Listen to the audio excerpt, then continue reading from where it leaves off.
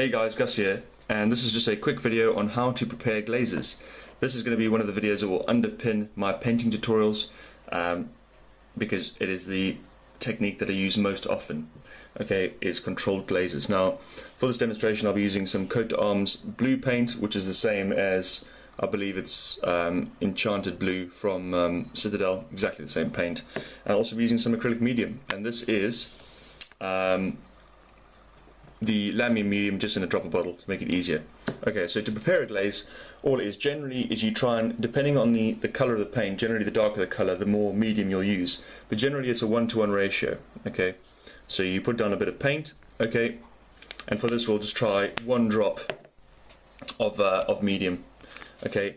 This is to prepare your glaze, okay? So, actually we'll do 2. 2 just for a giggle, there we go. Okay, so you mix it all together. Okay, and you'll notice this will thin the paint down quite considerably. Now the reason I'm using this and not water is because the flow properties and the surface tension will change, and acrylic medium is specifically designed for this. That's the whole point of acrylic medium. Water is not. Water is water. Okay, you drink water, you don't drink acrylic medium. Okay, so, and this, you'll notice, right, that this, and you can see it on the camera here, it's extremely thin paint. Okay, but this isn't even thin enough to be a glaze. Okay, so I'm actually going to double this up. So I'm going to say 4 drops. So you look. So now you see just how thin these paints are. Okay, and I'll go on to actually actually using glazes in a minute. So okay. So now we're approaching more the consistency that you need. Okay, so you'll see how this paint flows. Okay, when I use it on the edge of this white palette. Okay, so it's actually almost a semi-transparent paint.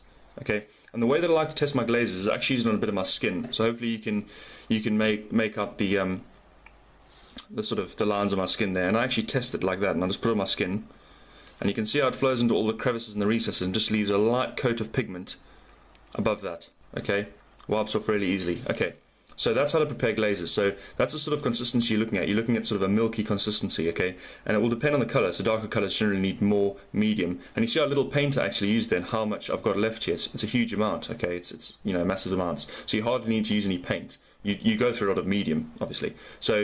So yeah, so the lighter colours generally need less thinning, and the darker colours will need more. So to use glazes then, there's 2 kind of general ways you can do them. So if you're doing traditional blending and highlighting, I'm not going to go through blending and highlighting because there's loads of videos on that. So if you're using traditional blending and highlighting and you're having problems with the gradient of the colour, so you can't get it smooth enough, you can actually use glazes to smooth that out. So for example, if you've got a dark blue up to a white, okay, and you'll see the colour transitions in between, you can use the base blue colour and use it as a glaze and just put it over the whole thing. And you normally do about 2 or 3 coats of that, and it will actually bring all the colours together. The disadvantage is it mutes all the colours, so you don't get the same contrast. Okay, it makes it look more realistic, but it makes it very smooth. Okay, so the colour transition is seamless. But what I like to do is I actually use the controlled glazes, essentially, method, and I actually drag the paint, and this ties into the little video I did before about using the correct brushes, using good quality brushes and good quality paint with good quality medium, because you need the paint to flow a specific way. So what I'll do is I'll just demo it on this miniature over here really quickly. So you'll see that this is I think this is the old Adeptus Arbites Enforcer. So what you're looking at doing, let me just bring some light down, there we go. So what you're looking at doing this, you can see the blue is quite dark, okay, so you need to decide where your highlight points are going to be. Okay, so this one will just do the traditional highlighting of, everything further out of the miniature is going to be lighter and everything further in is going to be darker.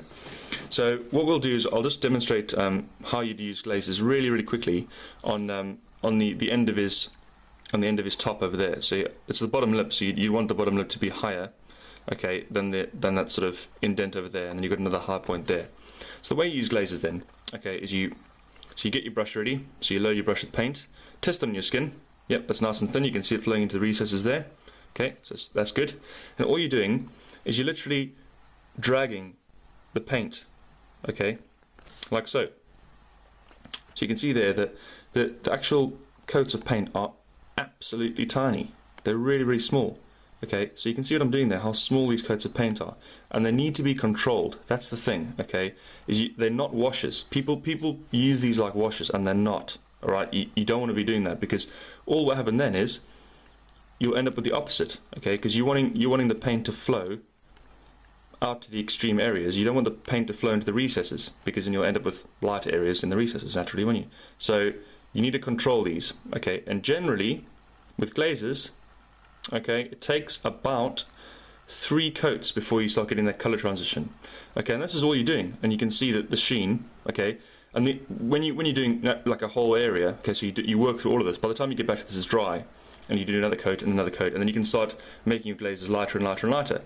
And this way, you end up with a completely seamless colour transition. I mean, it is completely seamless.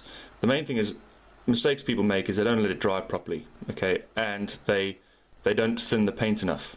All right.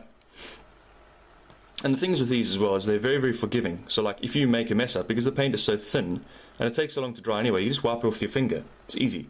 Okay. The thing with this technique though is it requires patience. Okay, it does require patience because you're going back, you know, you're doing like 3 coats. All right. You can see I just messed up there. I put too much paint on. Wipe the brush off with my finger, and you just soak up the paint. Done. Easy. Mistake corrected. Okay. And like I said, it'll take like 2 or 3 coats of this, and then you'll end up with completely seamless colour transitions.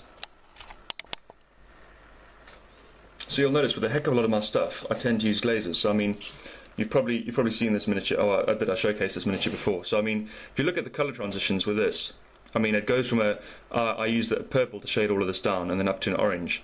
So the colour transitions, I try to get them as seamless as possible, and this is all using things like glazes. So this the thing with the skull as well. It's all using the same techniques. It's all using glazes. It's just a case of being patient. And the thing is with glazes, once you master glazes, okay, or controlled specific glazes, applications thereof, you can do just about anything, okay? Non-metallic metals, easy. OSL, easy. Or object source lighting, sorry. Easy. Gems, easy. All these techniques that people get you know, caught up on are easy, okay?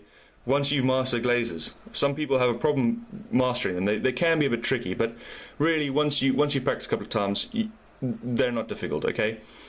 So yeah, and then you can move on to all these other cool things, okay, and it's all the same principles. And then you can start playing around with colours and different complementary colours and analogous colours and all the fun artistic stuff. So yeah, so that is how to use glazes, and use this as a reference video for when I start doing my painting tutorials very, very shortly. Alright guys, take care.